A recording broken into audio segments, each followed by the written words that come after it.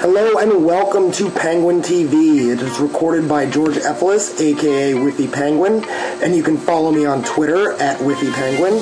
Penguin TV is hosted by PureMTGO.com and sponsored by MTGOTraders.com. Get an 8% discount off all orders over $50 when paying with PayPal or credit card. And you can check out CapeFearGames.com and get an extra 20% off when trading paper for digital. Enjoy the videos. Hey everybody, welcome to an Innistrad sealed deck build. I'm doing this right after the article that I submitted for last week, talking about how I've done 7 Innistrad release sealeds, and this is the 8th, so basically what I like to do first is check out and see what kind of goodies I open by rarity sort. Mana Gargoyle seems pretty good. Indestructible is good in this block since there's no infect. I hate this card, Rune Chanter's Pike. I don't ever play it when I get it. Moorland Haunt, this is the first time I've had this, and if I can get white blue going, that'll be awesome. Cackling Counterpart is a pretty good blue card. Instant Clone, ×2 if you get up to 7. This card I played with, and it was amazing. I would mill myself and then just play all of my creatures anyway. It was so good.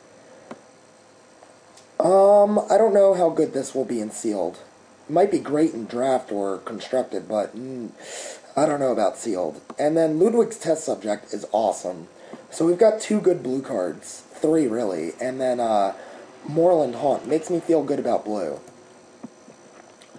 So what I like to do is I like to go by color and just pull out the cards that are playable. Thraben Pureblood isn't going to get it. Thraben Sentry will. Smite the Monstrous is pretty good. Not a fan of Rally the Peasants or Ghostly Possession. Elder Cather I like to start. Spare from Evil. Ooh, 2 Bonds of Faith. We probably won't play 2 Spare from Evils. So white has some pretty good cards. And then we'll go over to blue. We've got Back, we've got Scab, Moon Heron, Makeshift Mauler, Cackling Counterpart, Dissipate. Doesn't look... Oh, we hit a Forbidden Alchemy. That's great. We need a card like that if we want to play these blue spells. Silent Departure is pretty amazing. Dream Twist is pretty good. I like the Ludwig. Oh, we've got an Armored Scab, too.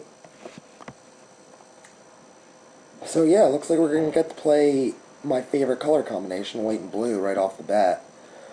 Morkrook Banshee is not as good as you want it to be. Mourn of the Unhallowed is pretty awesome. Tribute to Hunger is a pretty good removal spell since we don't have any claustrophobias. We do have 2 Bonds of Faith, though, which kind of interfere with it. Walking Corpse is a fine guy if we need a 2-drop. Screeching Bat is pretty good. 2/2 that turns into a 5/5 seems alright. What is Disciple? This we might want to play for our Scab guys. Check out red. Rolling Timber. Kessig Wolf is pretty good. A 3-mana 5/5 can't be bad. Brimstone Volley. Double Geist Flame. So yeah, red looks a little anemic. Green has Spider Spawning, Grizzled Outcast, Lumbernut, Grasp, Spirit, Mulch if we wanted to play it with blue. Ambush Viper is a pretty good card. I like him. Prey Upon, and then 2 Avacyn's Pilgrim. Mana Gargoyle. 2 Galvanic Juggernauts seem pretty good. I don't know, we might want to definitely play Disciple then. Trepanation Blade is a good card. I don't know if we'll be able to play it in the deck we're building, but it is a great card. We don't have a whole lot of humans for Butcher's Cleaver, and all these other cards seem poor. And then there's Moorland Haunt. So we definitely want to try and play white-blue. Red, we're not going to play red for these two creatures. It's possible that we splash red instead of black, but we'll have to look and see how our deck is looking up. Green, what do we have for green? Not a whole lot, honestly, so we're going to just cut green altogether. And we've got 35 to play with. So, alright, let's see here. We'll look back at white and see if there's anything that we might possibly want. Spare from Evil, the second one, is something we might want. We might not play the first, though. We don't want Moment of Heroism. We might want Feeling of Dread. And I don't see us playing the Purebloods. So let's look at what we're running with. Or let's look at black versus red.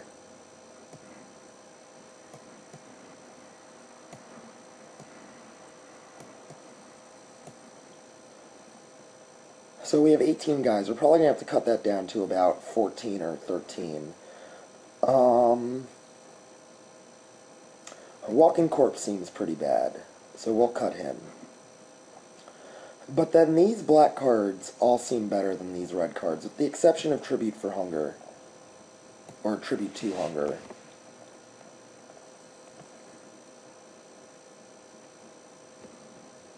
So I think we'll cut red. And it looks like we might want to cut Trepanation Blade. Our deck isn't going to be casting it.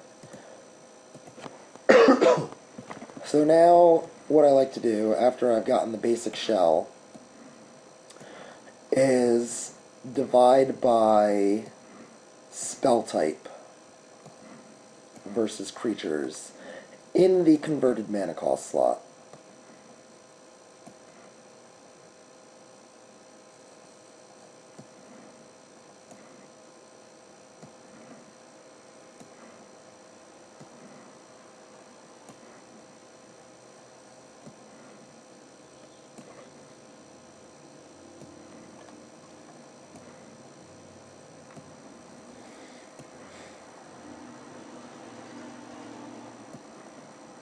Alright, so this is our deck, and it is way too big. We need to make some cuts.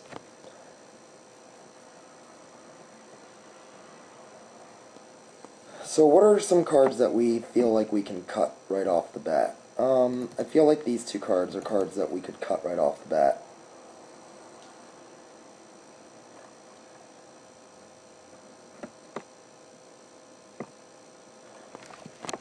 Elder Cather feels like a card that can come out. Village Bellringer feels like a card that can come out.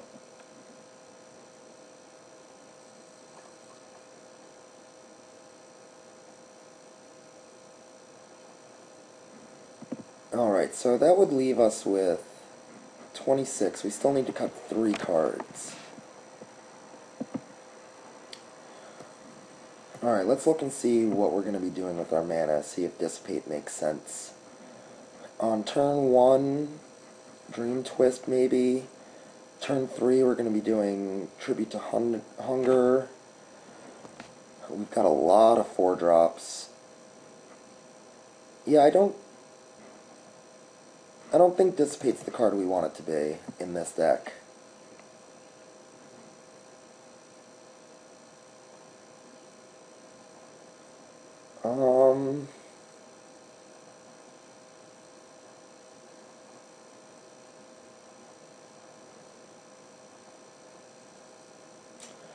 So, Makeshift Mauler.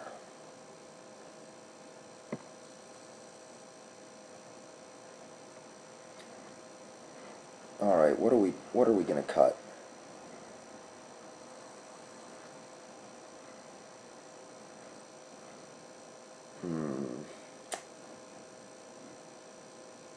Two more cards.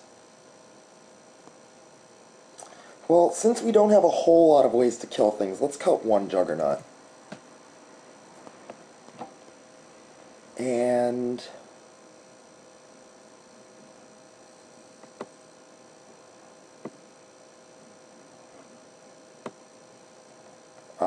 man.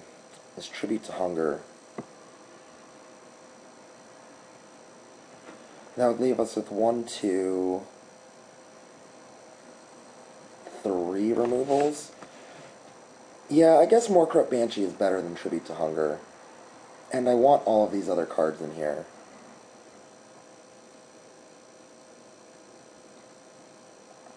So we'll cut the Tribute. And then we're going to jam in this Moorland Haunt. We also want to try and have a little bit more creatures for when we're milling so that we can hit with our Mauler and Goliath. So yeah, this looks pretty good. We'll also throw in the Shimmering Grotto since we're splashing 3 colors. And then let's see what it has to say for us in the auto. Alright, let's look. We've got lots of blue, but they're mostly single. Most of our white's single. Actually, all of our white is single. And our black has 2 doubles, 3 doubles. So, alright.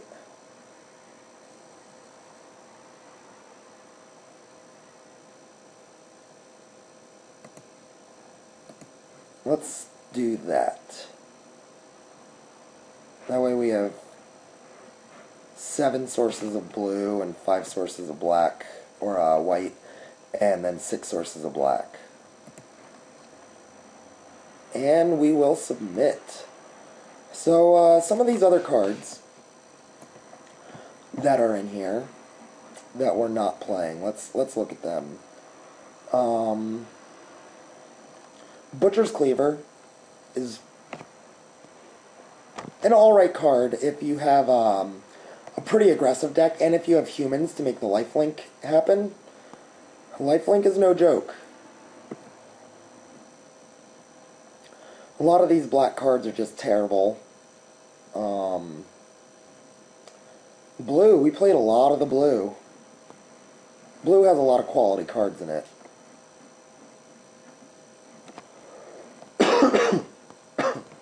There was let's see what kind of a human theme we could have done.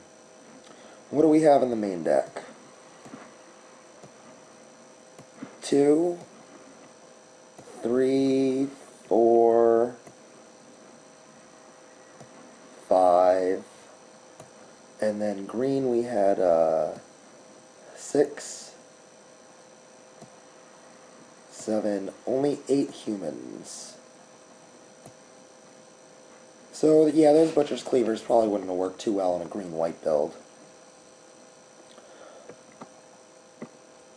For our sideboard options,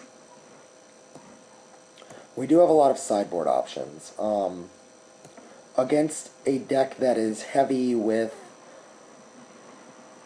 evil things, I can spare myself some time and attack for the win, or get a one-sided fog, which seems way more important. So if I go up against like a deck full of werewolves, I might want the spare from evil. Or vampires, for that matter. If there's some kind of crazy bomb, Ghostly Possession will help. Especially if it's a human crazy bomb, and our Bonds of Faith can't hit it. Blue, we can sideboard in a Dissipate versus a game-winning Planeswalker or flashback spell like the zombie spell that gives you 13 2/2 guys. I can't remember the name of it. And then for black, we've got the Tribute to Hunger, I guess. I guess we could play that.